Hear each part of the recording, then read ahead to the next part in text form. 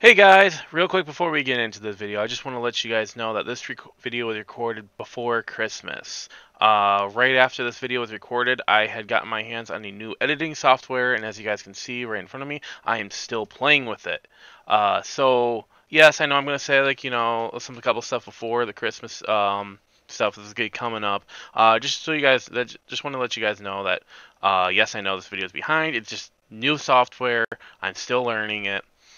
So I just wanted to give you guys just a fair heads up. Other than that, guys, I hope you enjoy the video.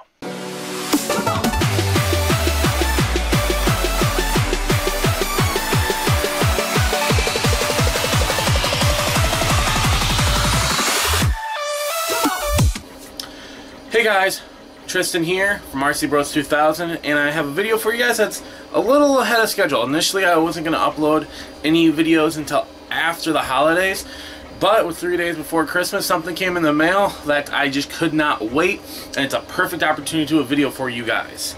But before we go into the video, first off, I want to say I hope you guys are have a good holidays, because as of this recording right now, we are 3 days away from Christmas. So, and that is a big day. Well, big time season. So, yes, guys, I hope you guys are having a good holiday season. And let's get into this video.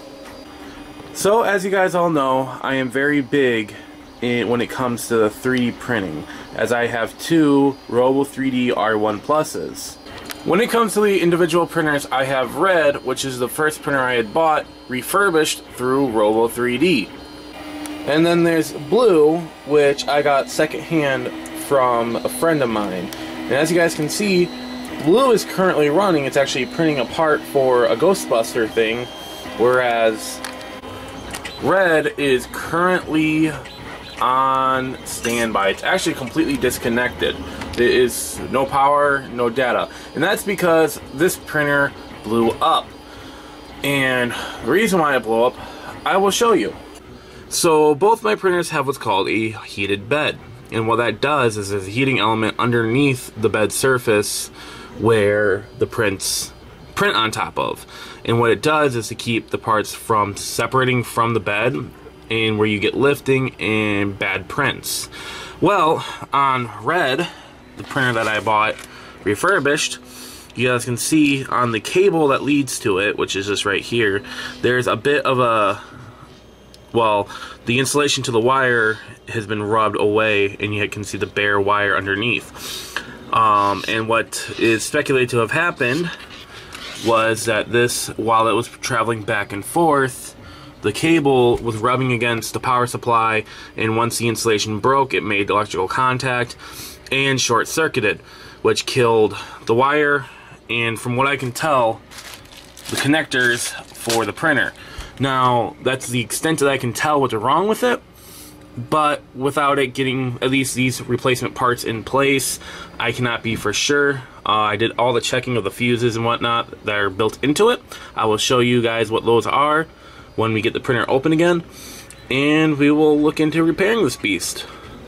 So let's get into it. So underneath the bottom of the printer, we have our power supply down here, our X and Z axis motors, as well as the brains of the unit, which is an Arduino Mega 2560 right here, which is a small microcomputer, as well as what's called a ramps board, which acts as a sister board to the Arduino, because all these pins back here match up perfectly with the Arduino itself. Now, as I said, the Arduino, if you don't know, is a small microcomputer that you can actually program to do whatever you like with. In this case, they set it up so that it is a computer for printing.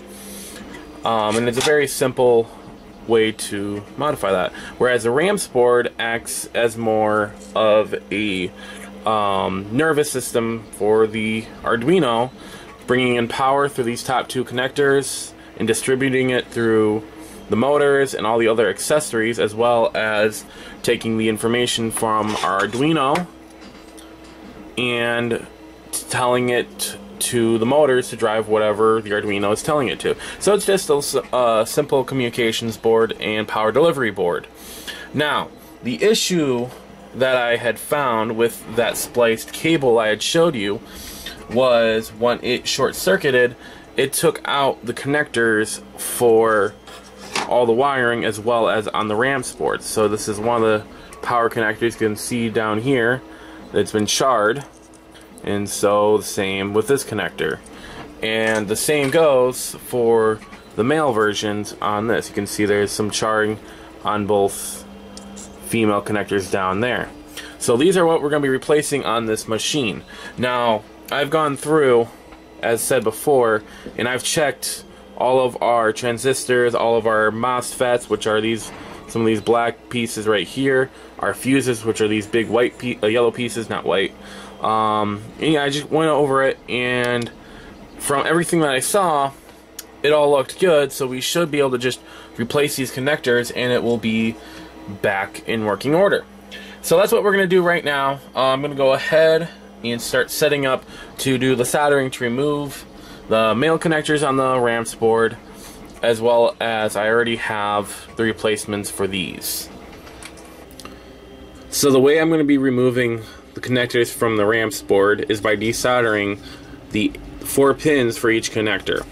Now this can be annoying if you don't have the right tools, but luckily I have what's called solder wick, which, if you don't know anything about soldering, this is the stuff that you use that will literally absorb the solder from a through hole or any component, so that it'll be a lot easier to remove. So all I gotta do is lay it over where I want it, bring in the soldering iron, and lay it over it, letting it heat up.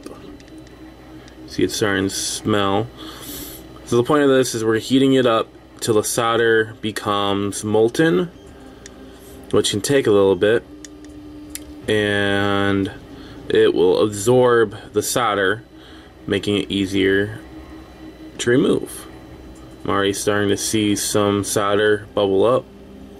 There we go. It's hard to see with this camera. This camera's not so great at doing this, but yeah, I can see now that it is absorbing some of the solder. So that is how we are going to be removing them. So I'm going to do the same for the rest of the connectors. So as you guys can see, I managed to get the old connectors out. One of them ended up surviving the extraction, the other not so much. So now it's as easy as popping the new connectors into place. This one specifically I had to bend, and then the other one, and soldering the pins in the new spots. Alright, now the new connectors are on, and yeah, the soldering points all look good. So if those that do know how to solder see this one right here, you can see that it's exceeded past the normal connection points for all the other pins, as you guys can see. This is because when I was desoldering the old connector, I'd found out that the pad that these normally solder to was actually coming undone. The heat from the short circuit had actually started to delaminate the copper pad that it normally was soldered down to, so I had to bring up some of that coating and solder around that point. But yeah, it should be good now. So let's last thing we need to do is patch that cable real quick, and then we can put the printer back together. So to patch this little length in cable that's become bare, all I'm really going to do is I'm just going to take some shrink tube, go it right on over, covering up that spot where the insulation failed. Take a light, come on, up, guess my lighter's dead, so instead of refilling it because I'm out of the fuel, I'll go a little overboard.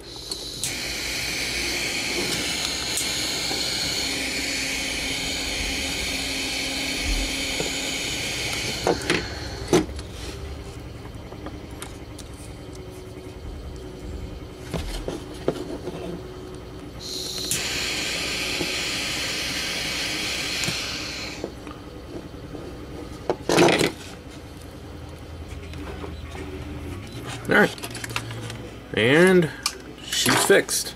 Alright guys, so I have my printer all hooked up now, and we're ready to go.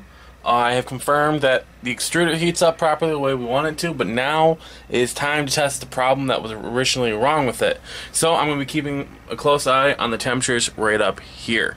So what I'm going to do real quick. Alright, so let's see what happens. There we are. Now it's going to heat up. Yep. We are back in business, my friends. Alright guys, so that's it. Let me know what you guys saw of the video down below. This was just kind of like a test run for kind of this more stuff I'm wanting to do. Kind of got a little more in depth. But then again, you guys didn't know, not everyone knows 3D printers. So, yeah. Let me guess what you guys thought. Because, that definitely was something fun to record. So, alright guys. Thanks for sitting next to me while I got Red back up and running. So I will see you all next time.